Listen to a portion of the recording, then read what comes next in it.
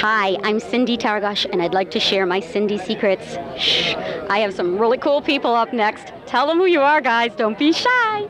Hi. What am I supposed to say? Give us your name and... My name is Harry Bring. I'm a producer on Criminal Minds. See how modest they are. Rick Dunkle, producer on Criminal Minds. I'm Kimberly Feretich. And you're a writer too? No, I am a friend. Oh, and a gorgeous friend at that. Yes. Don't just say just a friend. That's a good job to have. Really important. Well, this is the Movieguide Awards, and you guys are up for an award. Tell me, how's that feel? What's it about?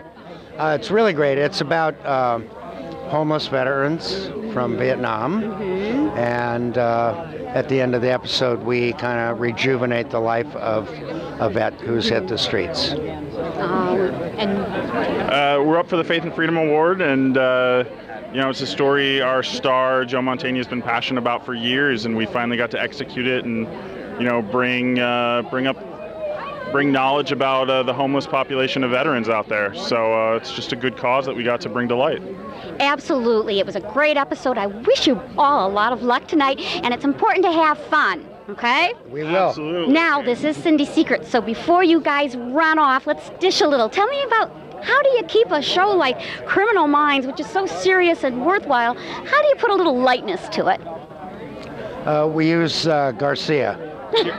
Kirsten Vangsness brings a lot of light to it. We play a lot of jokes on the set. Harry sends pictures to everyone throughout the day and night, and you have to have the humor to balance the dart. Yep. That's good. Bounce the dart. I like that. Actually, use that in a. That's good writing.